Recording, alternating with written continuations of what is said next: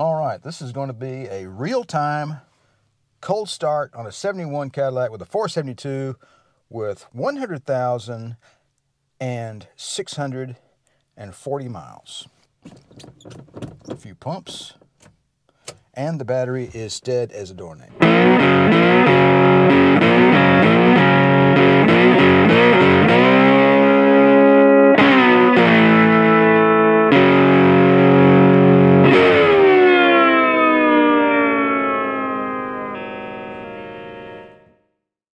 So for today's video, we're going to do some basic maintenance. We're going to give the old Cadillac an oil change, and we're going to add some zinc treatment to the oil. As you know, we did a seafoam treatment here a while back, try to minimize a little pinging sound. So I think today we're going to go ahead and drain that seafoam oil out of there and put some fresh stuff in there and add some zinc back to it. And we're going to see how well that works for us. So, but you know, just some general maintenance for today's videos. All right, let's go ahead and fire this old girl up. All right, this is going to be a real-time cold start on a 71 Cadillac with a 472 with 100,640 miles. A few pumps, and the battery is dead as a doornail. I guess I left the interior light on. Well, that's the shortest video I ever did. Appreciate you stopping by the channel. Don't forget to like, share, and subscribe. And if you'd like to watch me fail again, then, you know, stick around. Where's my charger? All right, so we made our little patch here. Basically just bent up a very small piece of metal on the little Harbor Freight bender we've had, and did some clipping and some trimming and some clipping and some trimming and some marking and so on and so forth. And that's what we have. So we'll fill in our little spot right there. All right, so only thing left to do now is I've got it trimmed back that way, but really it needs to follow this line here. So I'm going to get the tin snips. I'm going to cut straight back that way. All right, let me mark it and trim it. I'll be right back. All right, we've got our little angle trimmed back there with the tin snips. And we'll place that into position. Whoops, there we go. I had to extend this out a little bit to fill in that little hole right there. Probably need to set my welder on the lowest setting it'll go. Hit this up all around the outside, and then we may do a hole in the middle. Not sure I can get the spot welder in there. We may end up doing a plug weld right there in the middle. Let's get us a tack weld going on here.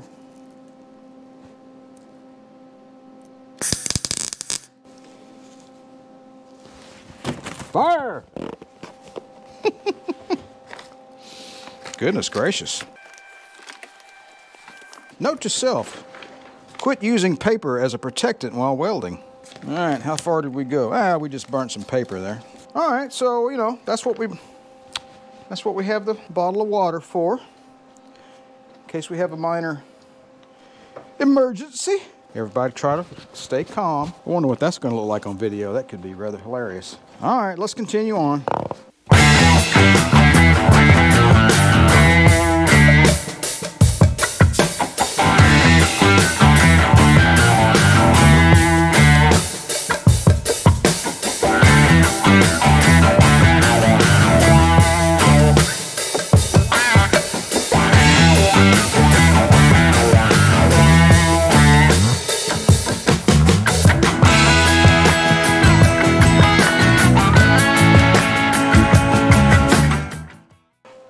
So I'm not going to get too close because I don't want to show you my gnarly welding job. But we've got our patch put in there.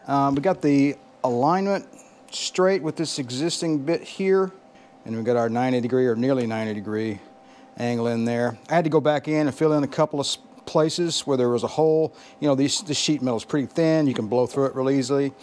So I had to go back in and be real careful and fill it in and then grind it back off. Sand it again. So what I need to do is go back and get some of that body filler sealant type stuff that they put in this seam right here. Not the brazing, but they had some other type of a body filler. I'll have to go look it up on the internet. Have to go look it up on that internet and find out what it is. So anyway, and what I want to do is maybe trying to fill in whatever little minor cracks and crevices there are left behind from the welding job. Of course, we'll paint over it. And then the top panel goes over the top of all that mess. My point here is to keep, you know, the water out. That's the main goal. All right, let's move on. All right, so we got a little weld-through primer added up to our nice little fix there. Looks pretty good. I'm still going to put a little filler in there. It's just a precautionary. I think we're sealed up pretty good, but you just never know. Let's move on to today's regularly scheduled maintenance. All right, so let's try this again. I've been charging for about an hour or so. A few pumps. And we're going to continue to pump. Come on, baby. There we go. All right. Our little battery anomaly is finally cured, so let's let her warm up and charge for a little bit, and then we'll get on with our oil change. All right. Let's back out a little bit, and then we'll make room for our ramps. This may not work, because this floor is slick. Yeah, I'm almost certain this is not going to work. Probably going to need to get some rubber or something underneath these to keep them from sliding. Nope, not going to happen. Hey, look at that. I found a piece of rubber. All right, so what this is some rubber anti-static mat that you'd find it in the telecom business. I found it in the trash can. I thought, you know what? I can use that.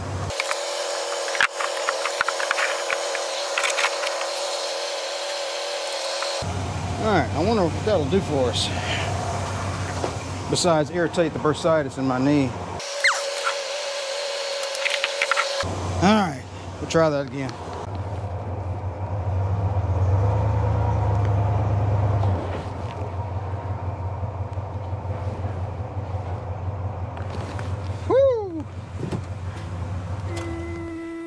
Okie dokie. Well, that was just about the easiest thing I ever did. Okay.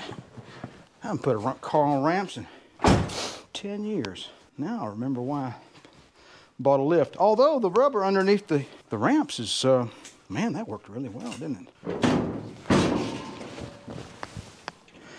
Yeah, motor's nice and hot, so that ought to be real good when we take that drain plug out.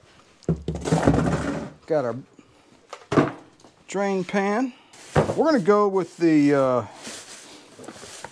trendy filter choice this day and age. We're going to go with a Wix, and we're going to go with Valvoline 10W30. And we're going to go with Rizalone engine oil treatment with the zinc stuff in it, since this car was made before the dawn of time. All right, I don't have to tell you guys how to change oil in a car, I don't think, but you know, I never actually used to do this when I was growing up. Putting oil in the filter. Maybe that's what was wrong with all my cars that I used to have. But that's what we're going to do today. Give the oiling system a fighting chance. You know, I think that oil pan looks just fine. It just looks fantastic. To be honest with you, I've never seen a better one. All right, we got an 11/16 on our trusty 1/2 inch. There we go. I have to.